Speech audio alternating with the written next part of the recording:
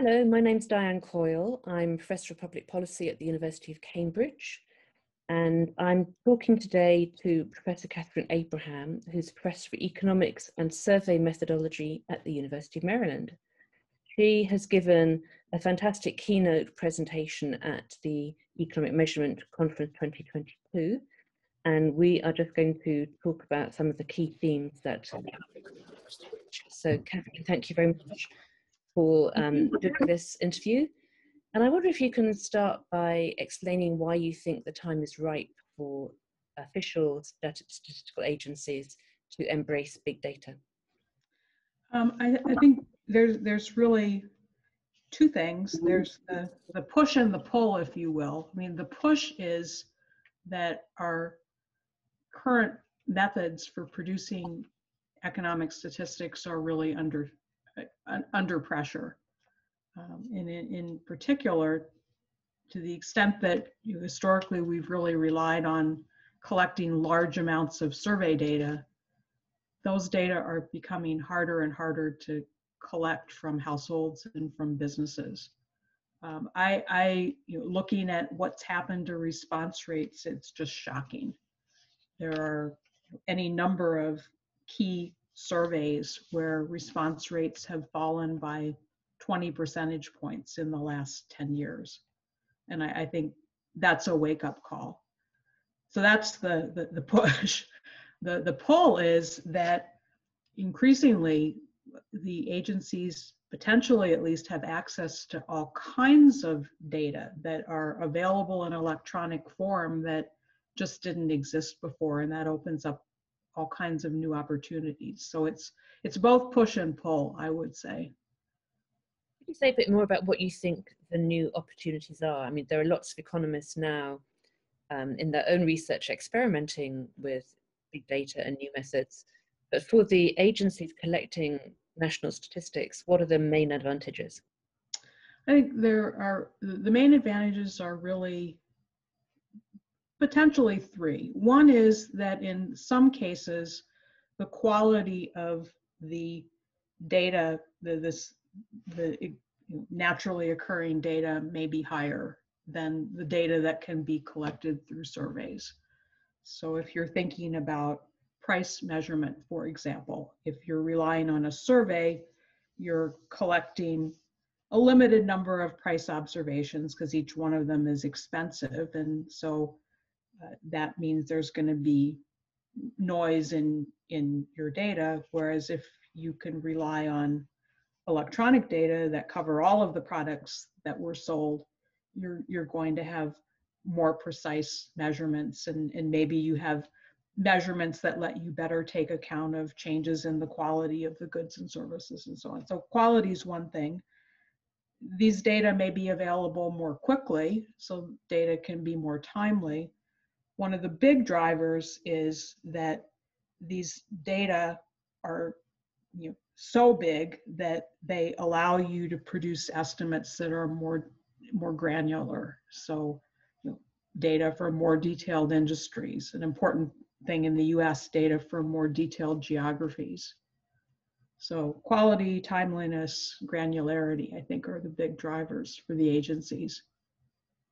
You made this very interesting point in your talk about the demand for more granular data having increased. And I believe that's true here also, and the Office of National Statistics is responding to exactly that same demand. Why do you think that is? And is it something to do with averages becoming less useful as people's experiences of the economy diverge?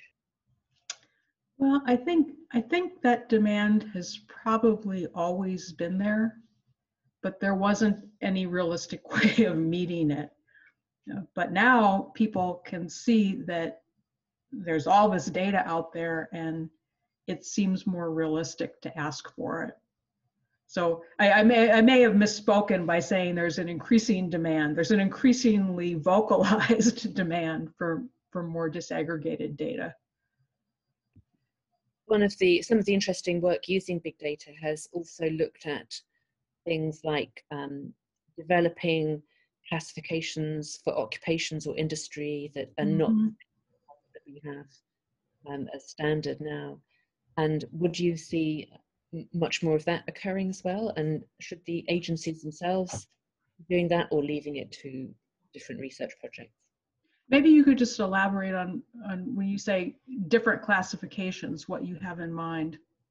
Well, for example, I'm thinking about if you want to look at occupations within the computer industry broadly defined, and categories set out in the SSE and SIC are quite broad and don't necessarily keep up with the jobs that people have. Social media in that. So is that something for the agencies to do, or for individual researchers to look after for themselves? Yeah, so I think, from the agency's point of view, at least for official statistics, there is a benefit to having standardized classification structures.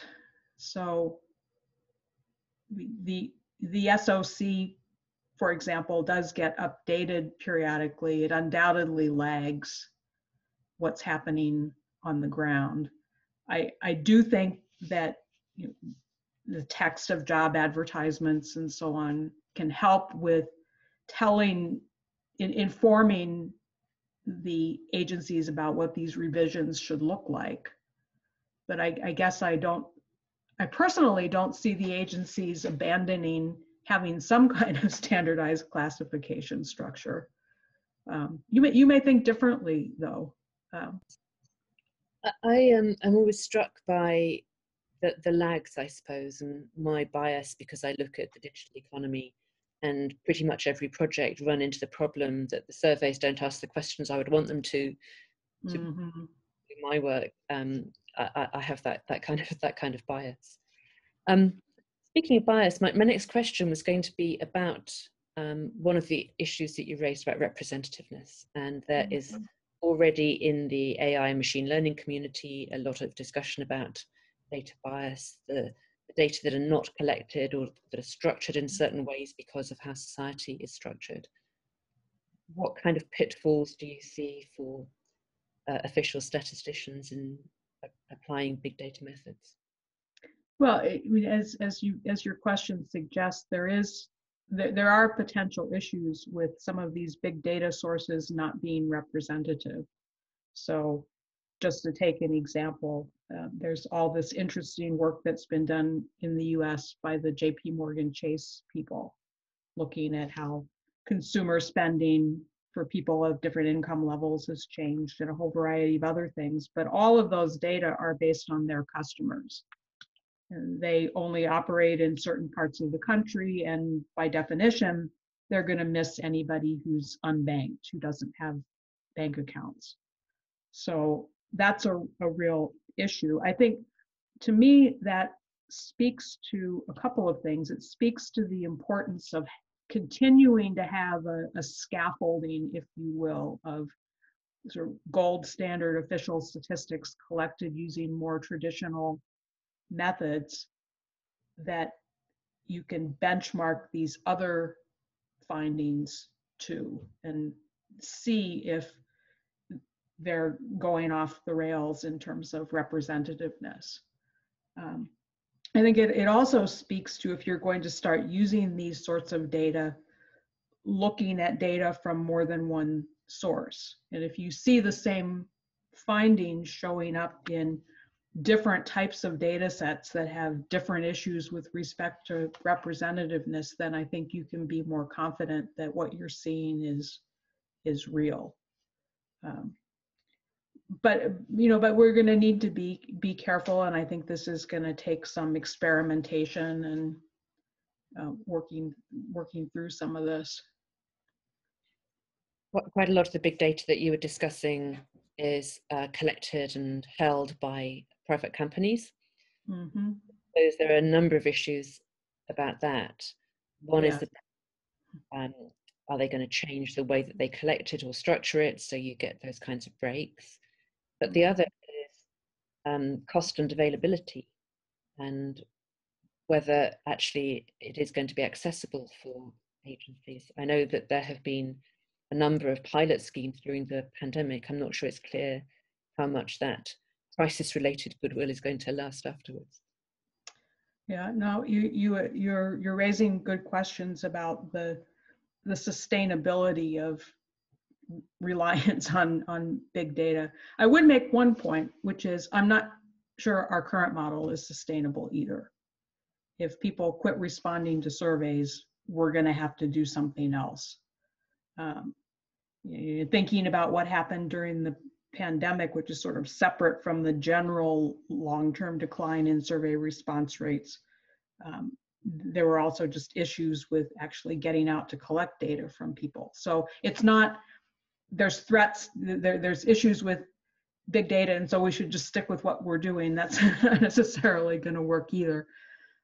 But you're raising really good questions about the vulnerability that statistical agencies potentially expose themselves to if they rely increasingly on big data. I think you can partly deal with that contractually if you're buying the data from a company and you sign a contract with them that for X period of years they're going to deliver Y variables to you on Z schedule, then you have some contractual protection. And if you can sign contracts that are updated on a rolling basis so that you're always looking several years ahead, that would help.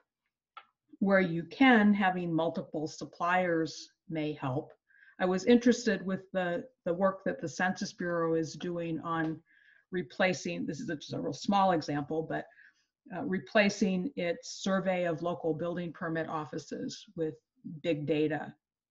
They're actually turning to two companies, not just one company. So there's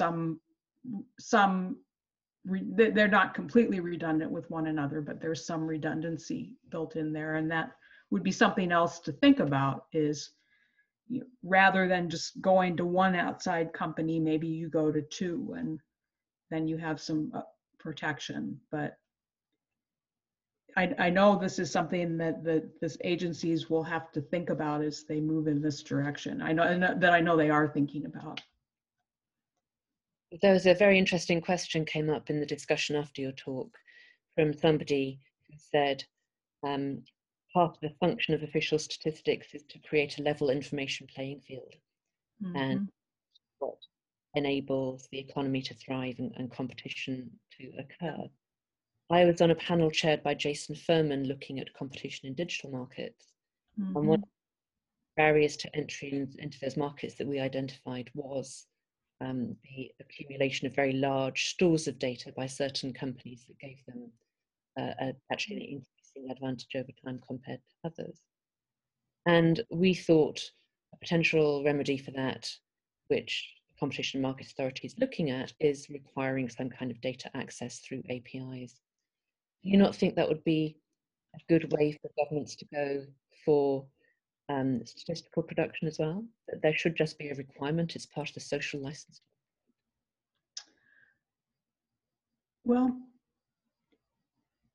I have to say this is not an issue I have thought a lot about.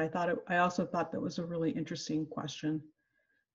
To the extent that that companies have developed these big data banks, they've invested real resources in compiling those data. So I don't think this is what you're suggesting. You couldn't, I think, reasonably just require them to make the data freely available. But making it a requirement that the data be licensed on some set of terms could be a reasonable way to go. It's an interesting question. I had not thought about this set of issues. And I think, like so many of the other issues we've touched on, how things will work out in the end isn't yet clear. This is an exciting experiment. I think my final question to you would be about what would you hope to see in terms of statistical production, say in 3 or 4 years' time? What would an on-the-ball statistical agency have done in terms of its big data use by them?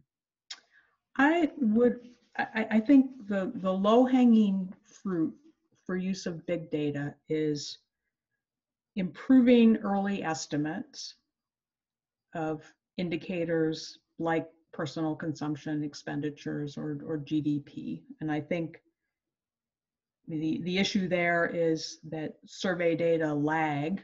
So when early estimates are released, they aren't available. If you look at how the BEA produces GDP for segment after segment, the methodology for the first estimates is judgmental trend, which is not very satisfactory. So I think we could do a lot better with producing first estimates that are more reliable. So I think that's one type of low-hanging fruit. The other type of low-hanging fruit, I think, is making use of the scale of these big data to produce more geographically disaggregated estimates, something we were talking about before. There's just lots of areas where that should be possible. If you're thinking about the healthcare sector, for example, we currently produce basically national estimates and some state estimates, but you could produce things that were much more granular, given information on insurance records, for example. And there's lots of other examples of that. So if you're talking 3 or 4 years, I think that's what's realistic. If you're talking a longer time frame, maybe we re-engineer our whole data production infrastructure. And maybe instead of having surveys for prices and surveys for sales, we inhale, scanner, and other point of sale data and use that information to produce both in a more integrated fashion. But I don't think that's a 3 or 4 years from now proposition. I think that's a longer term effort. I think in any case, we'll all be tooling up our data science skills so we can start deploying these new methods ourselves. Absolutely. Abraham, thank you so much. Fascinating talk, which I hope people will go and look at. And thanks again for talking to us. Thank you, Diane.